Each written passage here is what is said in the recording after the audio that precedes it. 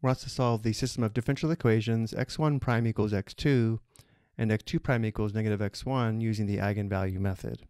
The first step is to write the system as the vector equation x prime equals p times x, which I've already done here on the right. Notice matrix P is the 2 by 2 matrix, where in the first row we have entries 0 and 1.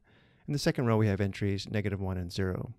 To use the eigenvalue method, the next step is to determine the eigenvalues of matrix P. Recall we do this by setting up the equation, the determinant of the difference of P and lambda I equals 0, and then solving for lambda. So here we have the setup. Again, we have the determinant of the difference of matrix P and lambda times the 2 by 2 identity matrix equals 0. Simplifying inside the parentheses, the result is the determinant of the 2 by 2 matrix, where in the first row the entries are negative lambda and 1, in the second row the entries are negative 1 and negative lambda. Now we evaluate the determinant. The determinant is equal to negative lambda times negative lambda minus 1 times negative 1, which gives us lambda squared plus 1 equals 0.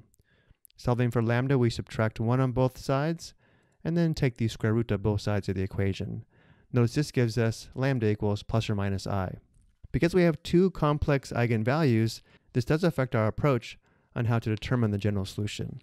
Looking at our notes below, for each pair of complex eigenvalues, we can find the general solution using just lambda sub 1, an eigenvalue, and the vector v1, a corresponding eigenvector. Step 2, after we determine lambda sub 1 and the vector v sub 1, we write the vector equation x1 of t equals the vector v1 times e to the power of lambda sub 1t. Next, we apply Euler's formula on e to the power of lambda sub it. Recall lambda sub 1 is a complex number. Step 4, we write the result in the form of x1 of t equals x3 of t plus I times x4 of t, which means we separate the real part and the imaginary part. From here, x3 of t and x4 of t are two linearly independent solutions to the system, and therefore we can write the general solution as x of t equals c1 times x3 of t plus c2 times x4 of t, where x3 of t is the real part of v1 times e to the power of lambda sub 1t, and x4 of t is the imaginary part of the vector v1 times e to the power of lambda sub 1t. So going back to our work, we know lambda sub 1 is equal to negative I, and lambda sub 2 equals I. We can actually determine the general solution using either lambda sub 1 or lambda sub 2. We'll stick with lambda sub 1, which means we now need to find a corresponding eigenvector for lambda sub 1 equals negative I. Recall to find a corresponding eigenvector, we set up the equation, the difference of matrix P and lambda I times vector V equals a 0 vector, and then determine a vector V. So again, using lambda sub 1 equals negative I, we'll go ahead and set up the equation.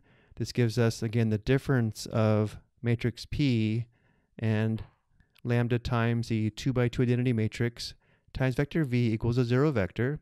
Simplifying inside the parentheses, the result is the 2 by 2 matrix, where in the first row we have I and 1, in the second row we have negative 1 and I. Recall this system is dependent, meaning we have an infinite number of solutions, and therefore we can determine a corresponding eigenvector using just one of the equations. And that's because the equations are multiples of one another. Notice the first equation in the system is I times v1 plus 1 times v2 equals 0, or IV1 plus v2 equals 0, which we can also express as v2 equals negative I times v1. Using this equation, if we let v1 equal I, notice v2 is equal to negative I squared, and since I squared is equal to negative 1, we have v2 equals 1. So we'll let the corresponding eigenvector, the vector v1, be the vector I1. And now we can determine the general solution using lambda sub 1 and the vector v1. This question doesn't ask, but remember that lambda sub 2 is equal to the complex conjugate of lambda sub 1, which we already know from solving, but it's also true that a corresponding eigenvector for lambda sub 2, which we call vector v2, is equal to the complex conjugate of the eigenvector v1. And the complex conjugate of the vector I1 is the vector negative I1. To find the complex conjugate of a vector, we take the complex conjugate of each entry. The complex conjugate of I is negative I. The complex conjugate of 1 is just 1. But again, we don't need this to find the general solution for this problem.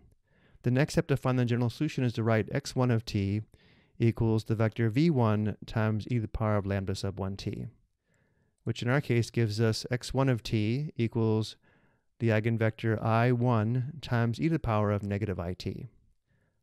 And now we apply Euler's formula to e to the power of negative it. Let's do this on the next slide. E to the power of it is equal to cosine t minus I sine t. Performing the substitution, we have x1 of t equals the eigenvector I1 times the difference of cosine t and I sine t. Next we multiply.